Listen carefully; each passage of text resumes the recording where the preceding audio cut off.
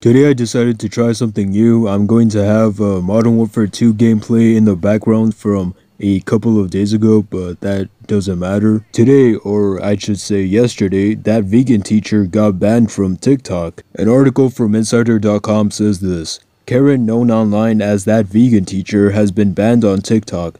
Her account page, which had 1.7 million followers before it was taken down, now only shows a "couldn't find this account" message that says she was banned for multiple community guideline violations. Here's what the following paragraph had to say.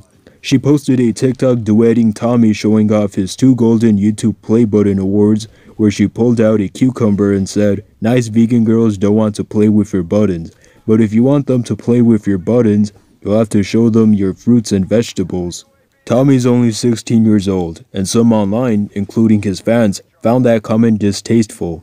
Now, I don't know if ThatVeganTeacher was talking about other vegan girls or maybe herself, but either way, that comment is definitely awkward and shady. Anyways, hours after the ban on Tuesday morning, she posted a 23-minute monetized video with the comments turned off on her channel about the ban. In it, she talked about how she's glad that she is no longer a teacher, claiming that a group of teenage boys were what led to her account getting banned, and that she was removed because she made them feel that guilt about eating meat. Now, I did see a small portion of the video, but I was more interested in the description because it's much easier for me to read it than to listen. Also because I don't want to show her video on my channel because I think it might get taken down, like the Troom Troom video that I did a couple of months ago, so I don't want that to happen. But here's one of the first paragraphs of her description. "I never quote-unquote forced anyone to be vegan. I spoke about animal cruelty on social media, and through words, I encouraged people to watch important documentaries and become ethical vegans." Now, let's search up the definition of the word forced because it seems like she wants to emphasize that part in this section. So, force means make a way through or into by physical strength, break open by force. That's the first definition. Here's the second. Make someone do something against their will. Now let's get a deeper meaning of the word force. Force has other meanings as well. A powerful person can exert a force just by using particular words or body language. Written words can exert a force or have a strong influence on your opinion. Now tell me if this definition doesn't fit with this video. Eating animals is wrong, Gordon Ramsay. Hurting animals is wrong, Gordon Ramsay. Share this song, and if you call me a donut, that's fine. Vegan As long as donut. you're vegan from now on. The particular words that she uses in this video are eating and hurting animals. And the last words that she said, vegan from now on, they don't sound encouraging, they sound more forcing. Now, what I'm saying can be a bit of a stretch, but telling Gordon Ramsay, who eats both vegetables and meat, to become a vegan from now on, it's not looking good for you. But moving on, here's what the second paragraph had to say. Nobody died. Nobody ever got sick or died because of me. People lied about this to try to discredit me.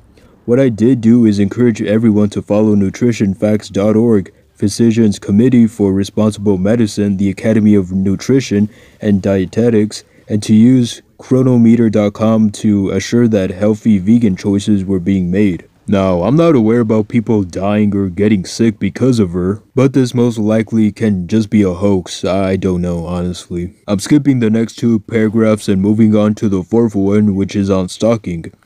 I never stalked anyone. I interacted with various people on social media to try to educate them about the unspeakable suffering of animals on factory farms and slaughterhouses that are hidden from our view, but that are captured on undercover cameras and can be seen in several documentaries, including WatchDominion.com and Earthlings.com. I don't know how ThatVeganTeacher interacts with other people on social media, but if she tells me that girls like playing with cucumbers rather than buttons, I'm just going to ignore you. Now, me personally, I've never seen documentaries about animal suffering in slaughterhouses and whatnot, but if I did, that wouldn't change me to become a vegan. I'll most likely forget about it because I have more important things to worry about. As for the rest of the description, I honestly don't know what to say because it goes from her eating meat to being anti-Semitic and racist, and I don't have any evidence, like video evidence of her doing such things. That's not to say that she couldn't do these things, but I haven't seen anyone talk about her doing these things,